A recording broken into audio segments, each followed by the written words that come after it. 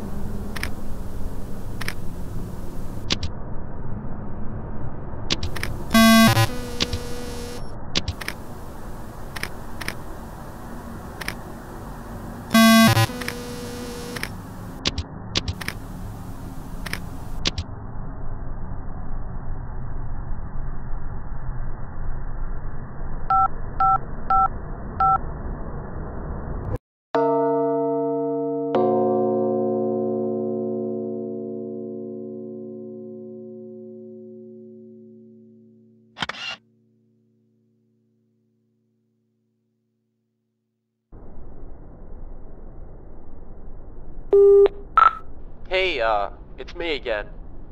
You're probably bored right now sitting in that room, so I thought I'd leave you another message. Things aren't as hectic right now, so I have some time for this.